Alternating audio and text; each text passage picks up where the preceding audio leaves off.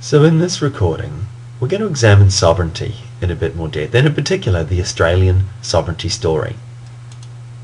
Now you may recall the concept of Westphalian sovereignty, a model that was developed from about the mid-1600 onwards, really as a means to describe the relationship and the respect that nation-states had of each other. Now fundamentally in the Westphalian model, the nation-state is the highest form of government. Each of the states don't necessarily have to like each other, but they at least respect the existence of each other in this model of international relations. A nation-state is the highest form of government and is the monopoly of all power in terms of law-making over a particular region. In terms of acquisition of this power over a particular region, the Westphalian model really dictates three channels for doing this.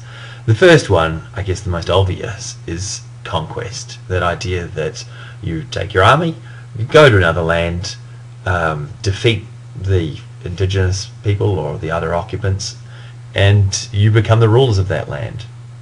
The second is cession, whereby through some form of arrangement with the existing people or possibly other entities that may have already conquered a particular region, two nation states agree to basically give land either as part of a swap with each other or sometimes as the result of often losing a war, to simply sign away vast tracts of land. And the third mechanism for acquiring sovereignty in the Westphalian model is the concept of settlement. That is, coming to a tract of land that has no existing claim to it. There are no other nation that lays claim over a particular area, essentially land belonging to no one. Now in terms of the way the law deals with each of these mechanisms, again this is a high-level theory of international relations, but in theory a conquered people under this system retains the existing laws, legal systems and structures until really the conquering state decides otherwise. And particularly going back in periods of time where communication models weren't as robust as they are today, the act of actually expressing the laws of the conquering state could take significant amounts of time, effort and energy. And so the convention was, when a state is conquered, then the existing laws remain essentially intact. Similarly, unless there has been some sort of agreement or express change to the contrary, when land is ceded from one nation to another, there the existing laws remain again unless there's been some form of active change to those circumstances. Now the third method of acquiring sovereignty, this idea of settlement, differs from the previous two in that, I guess, because people are coming to a land with no existing framework or nation state's claim to it, when the people come and claim this unused land, at that point the colonizing nation's law become the law of that region.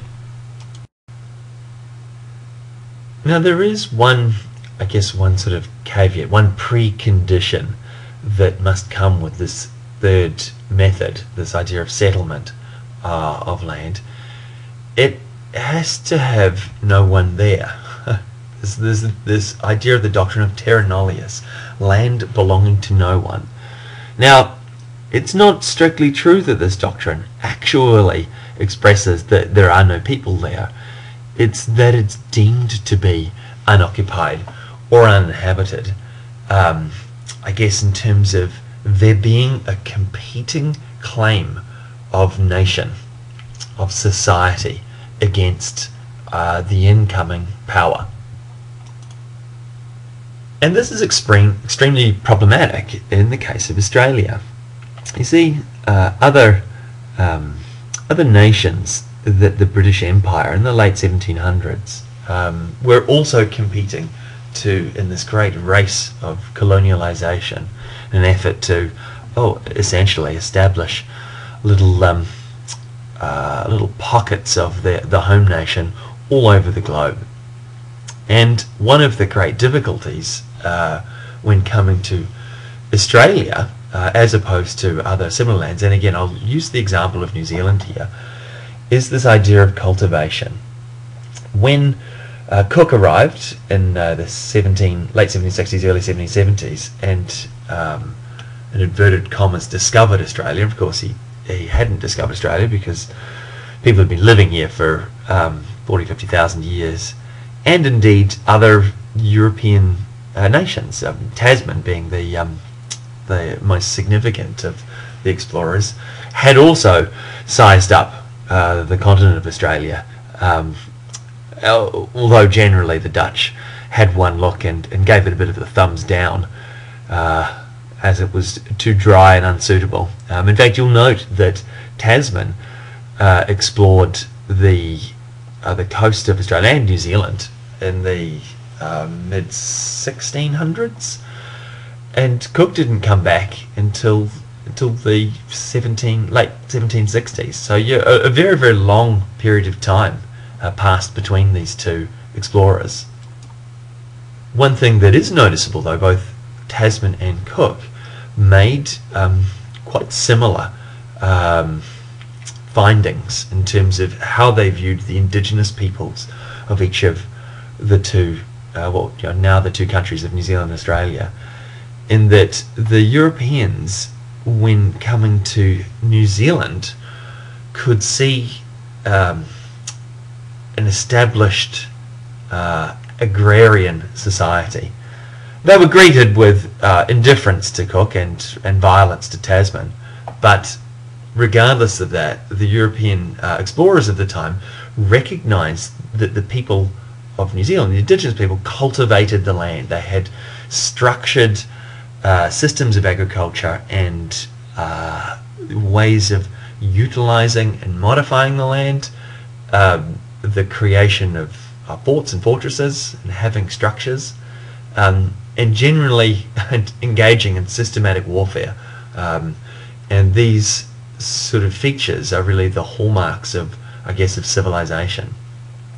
And it's important to note, in relation to land, that the European, I guess the Eurocentric thinking behind this is that, look, land, for as long as the various sort of European powers had viewed it, is really the source of food. And it's this ability to cultivate the land and create food, and really to create an excess of food, to be able to facilitate structured and systemic warfare, meant that land and land owning and controlling it was really a source of power.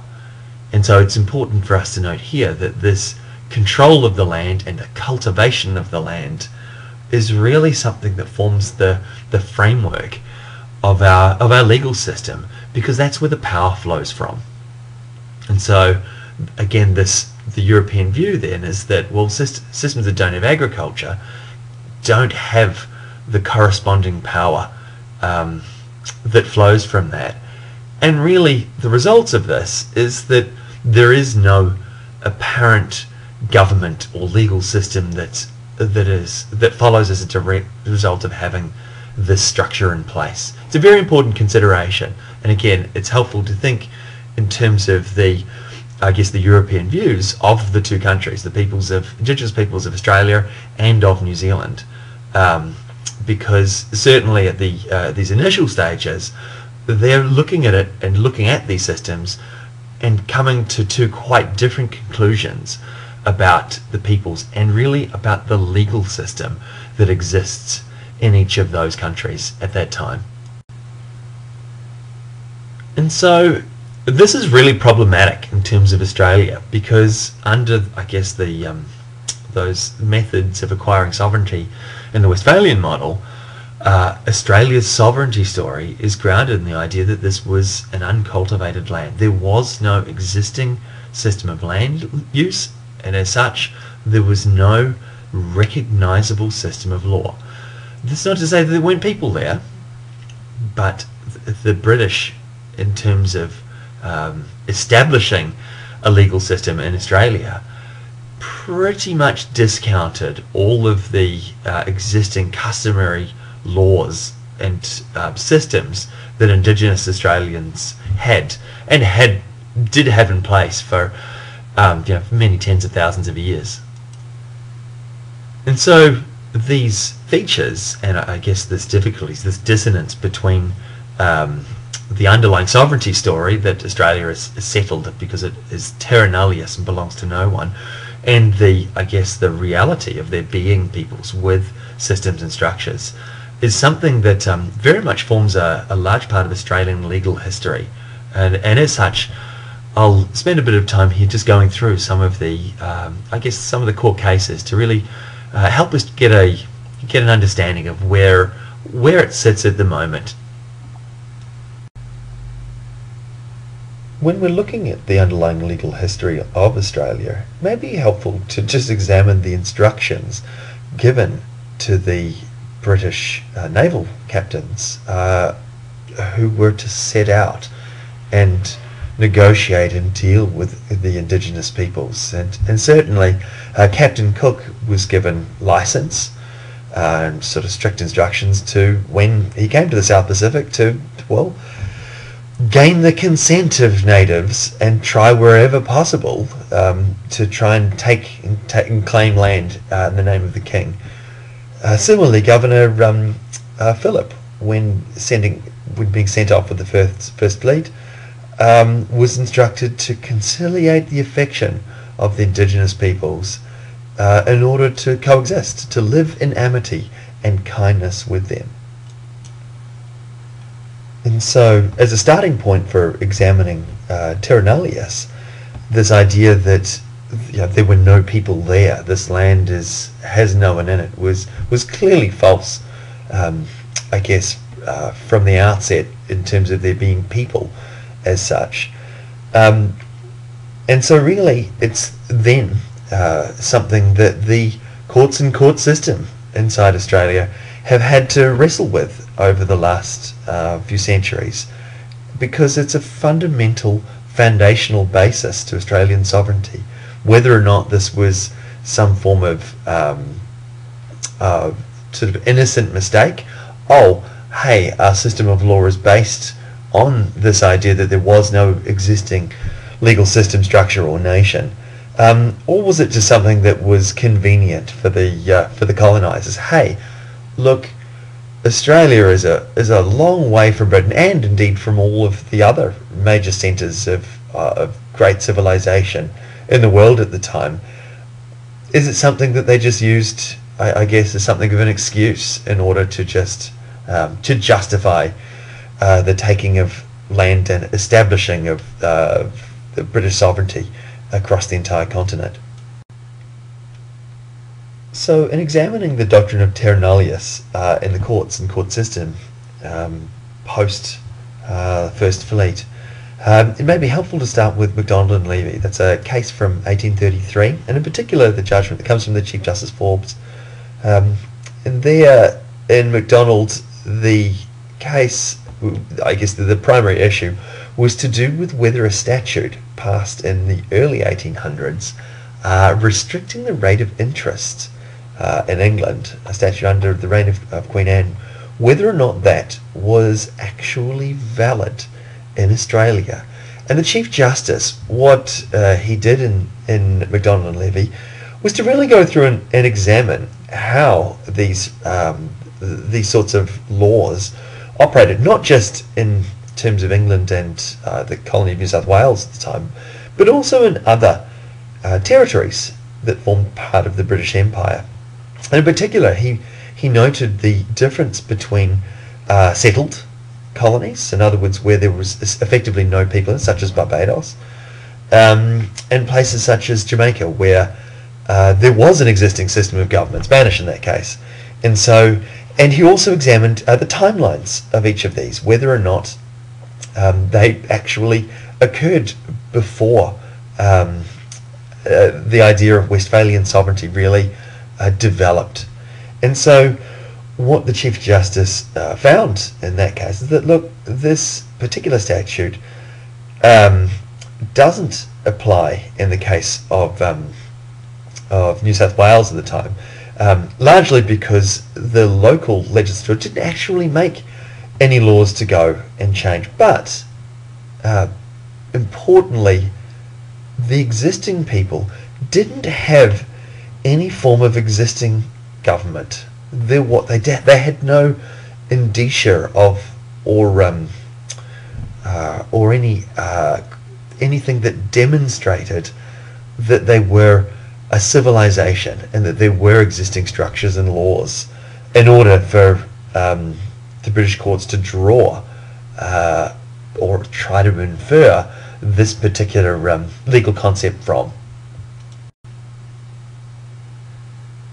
Now, MacDonald and Levy was held and analysed according to the Supreme Court of the then quite small colony of New South Wales. It was dealt entirely within the colonial court system.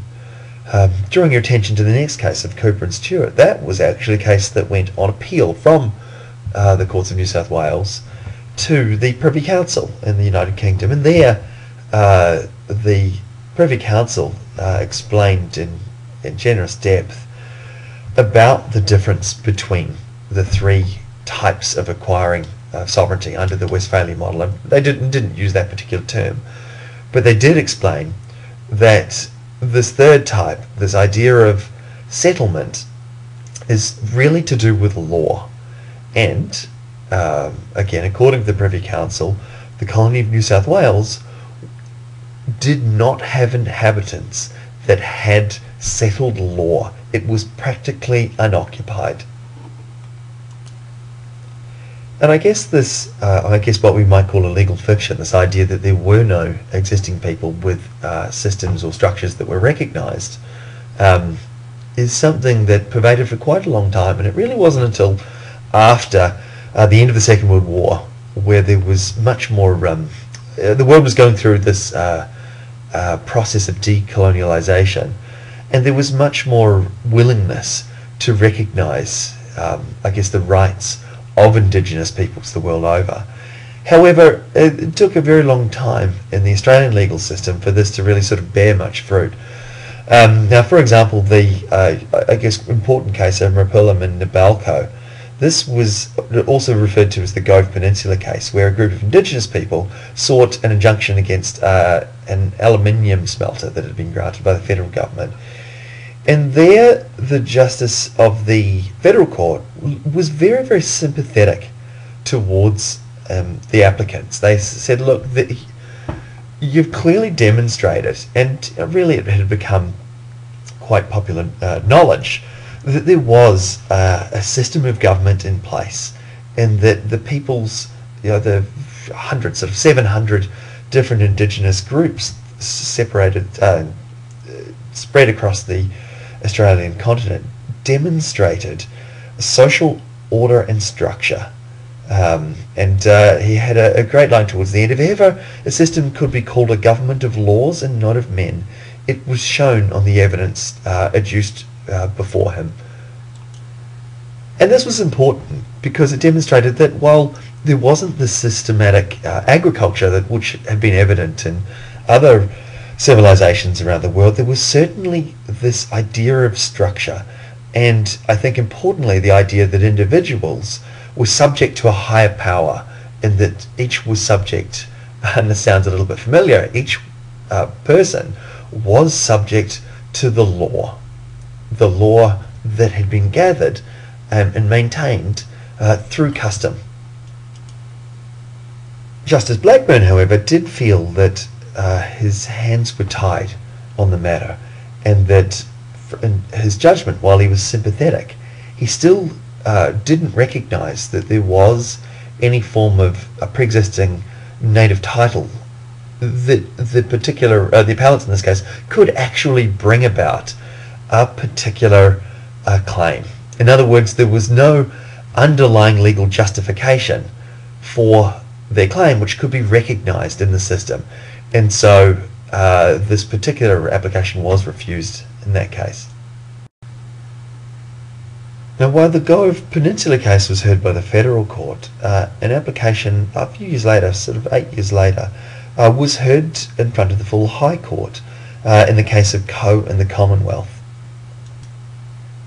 Now, Coe was much more ambitious than previous cases. There, the plaintiff, Mr. Coe, claimed that, I guess from time immemorial, prior to James Cook arriving, that the indigenous peoples enjoyed sovereignty across the entire continent. This is problematic, as one might rightly see, in that the applicant, again when completing the form, was largely rejected on I guess on procedural grounds, and partially the court, and certainly Justice Jacobs, invoked what's called the active state doctrine. Basically, that a court doesn't have any power to somehow overthrow or overturn the power that validly appointed it. It's essentially a circular argument. You can't exercise power to remove the power that granted you the power to exercise it in the first place. And so essentially what the judge is saying is that, look, you can't go to the High Court to bring about this action. If you want to bring it about, you have to do it in an international court. An internal or a domestic court exercising its jurisdiction can't challenge the underlying sovereignty of that jurisdiction. Now again, it may be worth noting in particular the judgment of Justice Murphy in that case.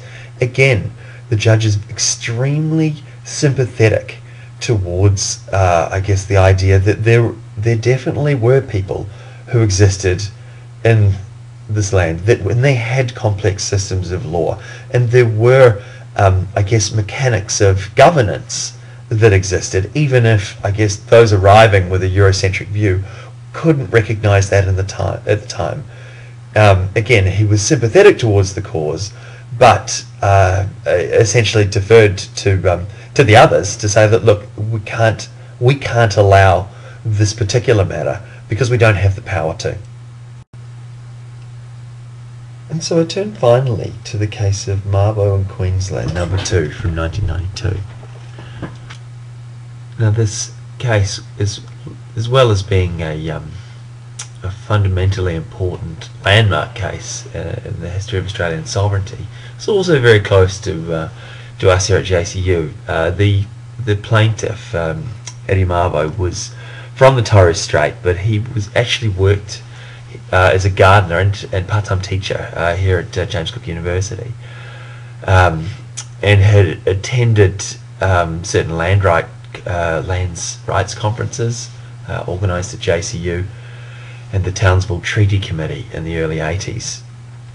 And in fact, his interest in this actually flowed from conversations that he'd had with two of the then history lecturers here, Henry Reynolds and Noel Luce.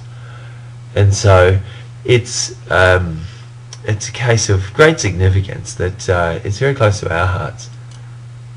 Now, as you may or may not be aware, in the 70s and 80s in Queensland, there was a very strong premier by the name of Joe Bjerke-Peterson, and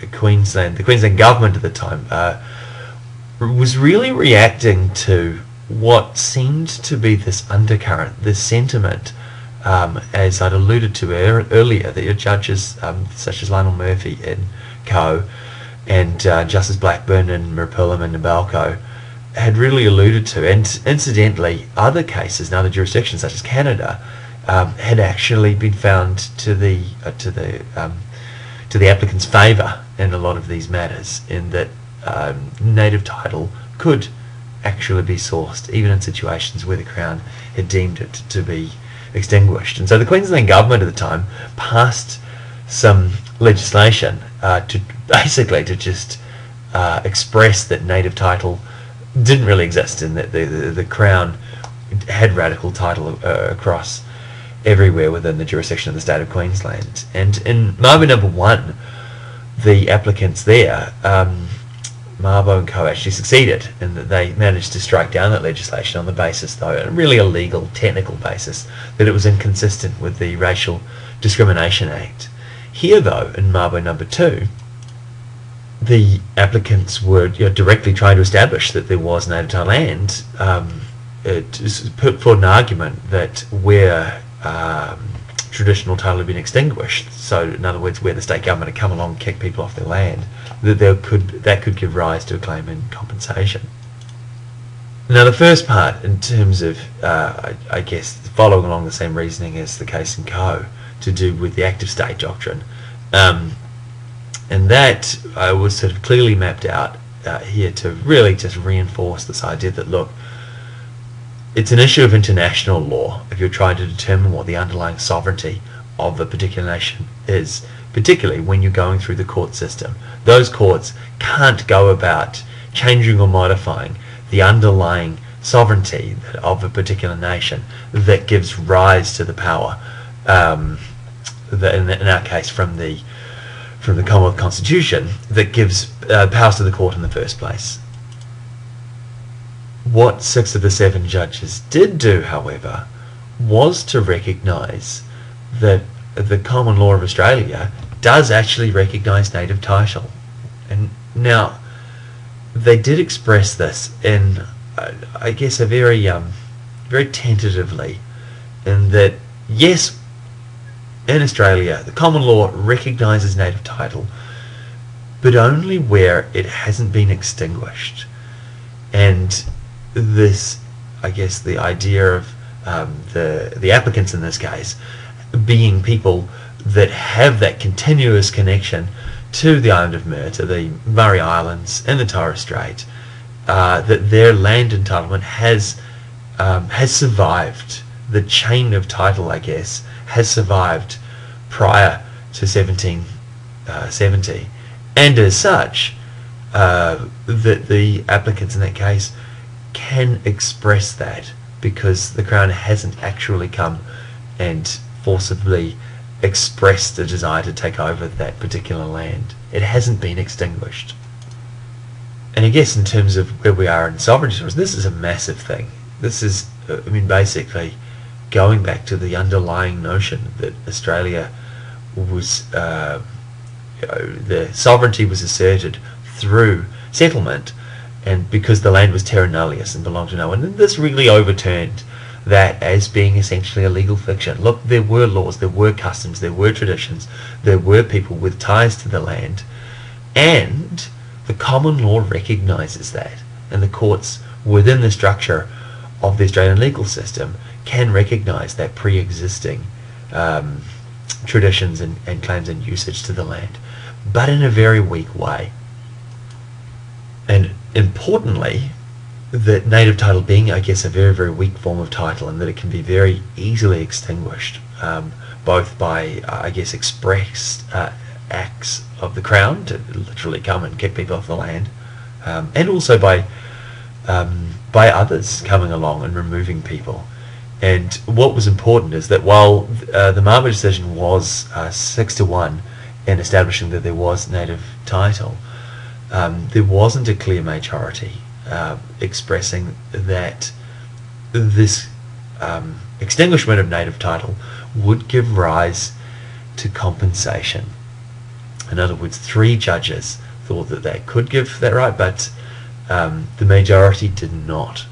And so, and I guess that's something that that's of much more contemporary relevance to us. The idea is that how, for Indigenous people, particularly who've been very much wrongfully removed from traditional land, whether there is some form of compensation through the common law that can be used to address that.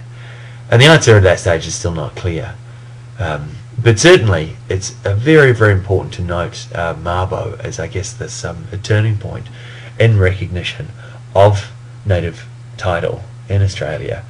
Now, at a subsequent stage, of course, very soon afterwards, the government of the day was sort of faced with a bit of a choice, in that they chose to really to just go with it. Okay, this is what the courts held. Let's enact a Native Title Act, really to regulate that. Okay, we accept that native title can exist in Australia. How do people go about doing it? What body are we going to establish to really look after this area? What forms are people going to have to fill in? What are the mechanics of that? Really to flesh it out. And it's a good example, by the way, of really the separation between, I guess, the role of the courts to really apply and from time to time declare what the law is, and Parliament to really map out, occasionally to overrule if they didn't like a particular decision, and certainly most commentators would say that if the government of the day really didn't want to go with this decision, that it would have been possible for them to legislate to overturn it, but they didn't. And so that this idea of the ability to claim native title entitlements flows from the Mabo No. 2 decision and is now enshrined in the Native Title Act.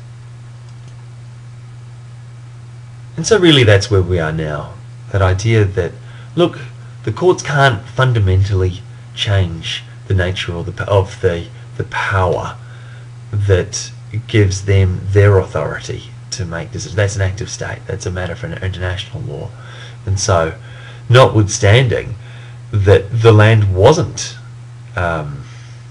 unoccupied when Cook arrived in 1770, the courts can't change that. They can't modify that underlying sovereignty story. It's a bit awkward in that they then described peoples with long-standing customs and traditions that predated 1770, and recognise this in such a way that, well, we can say, well, look, you can actually claim native title from that, but it's very, very hard to do.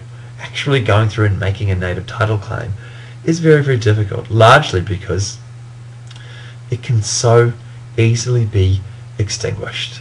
The Crown can come in its various forms, federal or state, and extinguish native title, and it can do so by statute.